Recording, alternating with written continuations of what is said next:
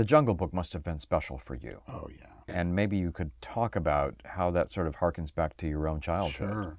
I definitely think it's probably the best thing I've ever done work-wise. I know it was a two-year process, a very intensive process where really I was given a green light to explore every single possibility for John. And he gave me that green light.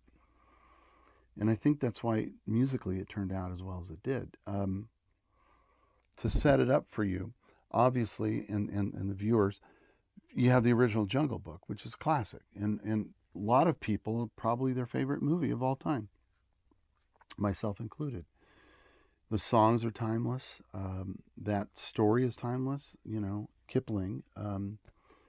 So once I got the call, there was a process of getting the job. John fought for me to get that job.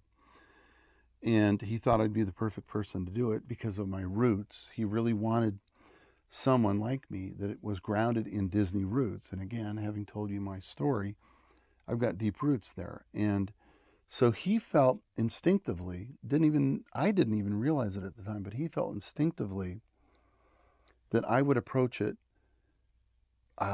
with a lot more care perhaps or passion than somebody else might have, because to me it's so sacrosanct that property is Disney. It's where I come from. It's where my dad worked there. I was the little kid in Dick Sherman's office, listening to them create. I was now going to be given the task to work with his material. We were going to re-record these songs with Dick, which was a joy that I got to work with Dick. So all of that was at play. And the biggest thing for me, besides the emotional part, which is because that's where I'm from and it brought all that back, the biggest part, now the intellectual part musically, was that I had to create a theme for Mowgli. I had to create a theme, the way John described it, a soaring, beautiful theme that kind of represents, Mowgli, but it represents the whole story, the whole jungle. And, I lucked out with John on that one because our first go round or two, I wrote a bunch of themes, and I never like to say which is my favorite.